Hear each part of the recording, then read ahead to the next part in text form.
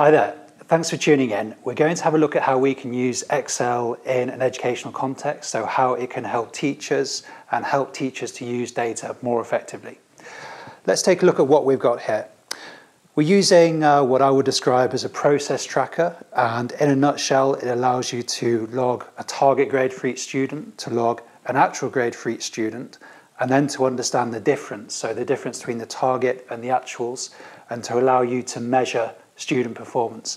Hopefully it does this in a user-friendly way, and it's going to allow you to understand data really well and to kind of get a feel for the bigger picture, understand how your students are performing.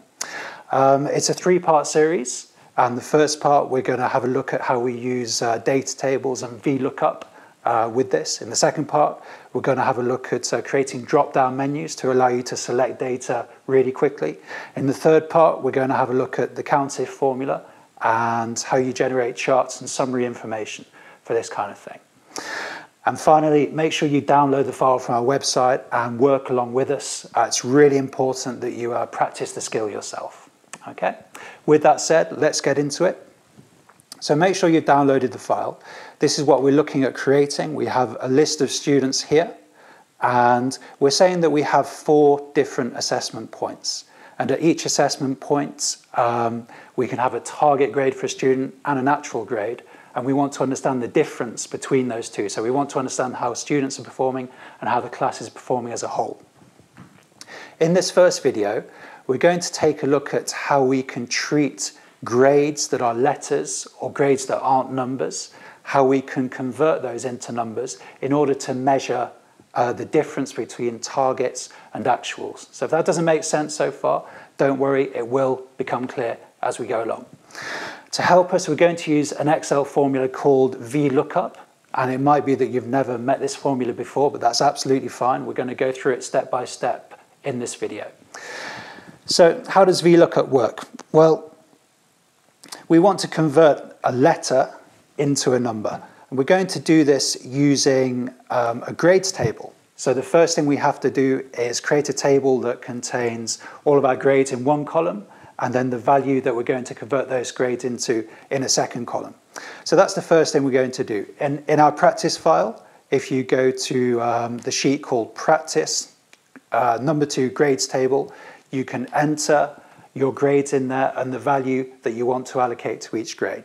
So the better the grade, the higher the value you want to allocate.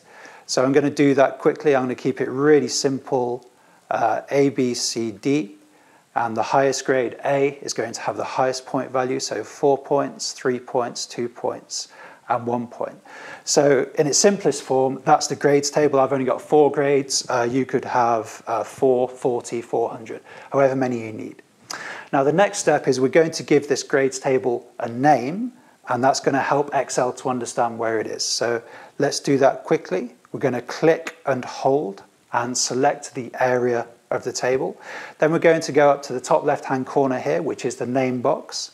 We're going to click in it, and then we're going to enter a name for our table. So let's try to make it something informative, something that helps us understand what it is. So I'm going to call it grades table. These names have to be all one word, so grades table is fine. And then I can just hit enter, and we can see that grades table is there. To check that we've created that name, we can go back up to the name box and just click, and you'll see that grades table is there. So that's the first step. We've inputted the grades and created our grades table. Okay, the next step, we're going to go back to our student table sheet in the practice file. And you can see this is the same as the example I showed you at the start, but with none of the information in. So this is great for you to use as practice. Now, I'm going to put some student grades in these cells. And all I want Excel to do at this stage is to convert these grades into numbers. So we've already made a grades table with letters and numbers. I want Excel to recognize which number applies to that grade. So here we have a grade A. And we're going to use VLOOKUP to make Excel tell us the value of that grade A, which should be 4 points. So let's start the formula. As usual, we start with equals, and then VLOOKUP. And then VLOOKUP consists of 4 components, the lookup value, So that is the cell that contains the piece of data we're interested in. And then the table array is the table that we're looking at. The column index is the column in the table that contains the value we want to return. And then the range lookup we always set to false, in this case anyway. So our lookup value is here. So we just click on there. Then we're going to hit the comma key.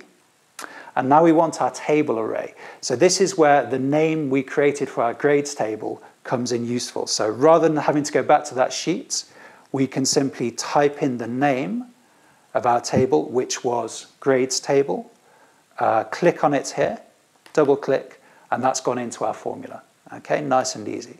The third component we're looking at is the column in our table. We want to use the second column because the second column contains the values that we're looking at. So we just put a number 2 there and a comma. The final component, we want to tell Excel we're looking for an exact match. So we're saying the data, in this case the grade, definitely appears in the table so that it can match it up nice and easy. That means we set this to false. So we can just type that in, close the bracket, and that's our VLOOKUP formula. So let's see if it works. Okay, seems to be working well. So it's saying that A equates to 4 points. We can go back to our grades table and we can see that A is there and A does equate to 4 points. Seems to work well. As always, we test our formulae. So let's change this to a B. And as we can see, the value there is updating. So seems to be working well. Okay, so this is good. So we've got Excel to convert the grade into a value, which is great. Now we want to actually find the difference between the actual grade and the target grade. We're going to do that by implementing 2 VLOOKUP formulae in the same cell. The first VLOOKUP formula refers to the target, and the second VLOOKUP formula refers to the actual grade. So we can double click in our cell that contains the formula. We're just going to extend this for the time being anyway. And I'm going to do that by selecting this part of the formula and copying and pasting it across. So I'm using the Control-C shortcut. Then I double click, I click back in the formula editor, and I'm going to use Control-V to paste that back in. Now that puts us pretty close to where we want to be. What we've done there is we've repeated the same formula, and I'm going to just hit enter so that this formula becomes live. And you can see it's returned a value of 0. That's because we've asked it to take the value that the target grade of C equates to and to subtract from that the same value. So effectively it's doing 2 minus 2 there, which equals 0. So we're almost there.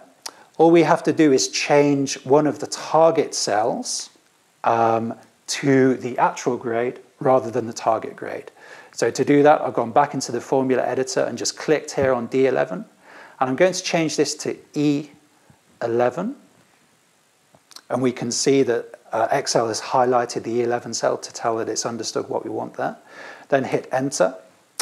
Okay, and we now have a difference of 1. So what's that saying to us? Well, Excel has looked at D, column D, and converted the C into the points value, which is 2. Then it's looked at column E and converted the B into a points value, which is 3. And then it has deducted or subtracted the target grade from the actual grade. So it's done 3 minus 2 equals 1. Okay? So that's what we're looking for. That tells us the difference between the target grade and the actual grade. And in this case, the actual grade is exceeding the target grade. So it's giving us a value of 1 to show that this student is 1 level above expectation. So this is looking good. As always, we test our formulae. So I'm going to try putting in a target grade of D, and then we're going to see what happens. Okay, so now the student is 2 grades above. So it's return of difference of 2. So what happens when we change this to B? It's return a difference of 0. If we change this to A, it's return a difference of -1. And now that's because the student is, the actual grade is below what is expected of that student. Therefore, it's returned a negative number. Okay. We can carry on populating our table.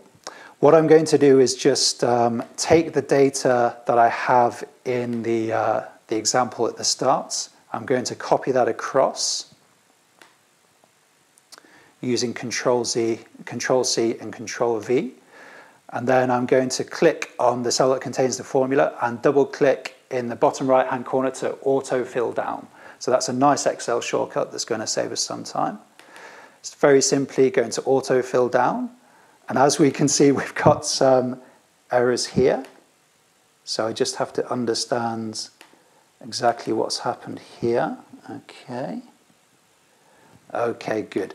Now this is because we can see E is here. Now E doesn't appear in our grades table. E is not there. Therefore, Excel has returned an error because it doesn't know where E is. So we have to make sure only A to D appear here. So I'm going to change these C's, change the E's to B's, and just make sure all of the letters are between A and D. And then we should be good to go. Okay, yes.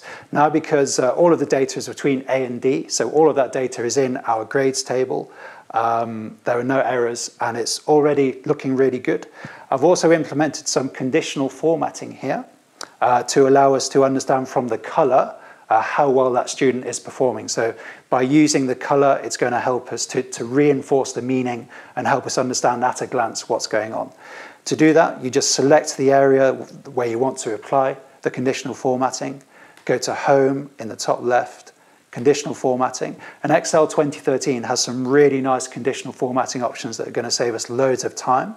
I like the color scales option, so we just go to Color Scales and then click on the Color Scales option there. And as we can see, the higher the value, the higher values have a green color, the medium values have an amber color, and the lower values have a red color. So already we've got a really nice visual representation of what's going on. Okay, so that's the first step in this series of 3 videos. And as you can see, using VLOOKUP and our grades table, we've been able to create a really nice representation of how this cohort of students is performing. Next, we're going to look at drop-down menus and look at accelerating the process of data input and also at producing some summary information. So join me on the next video. See you then.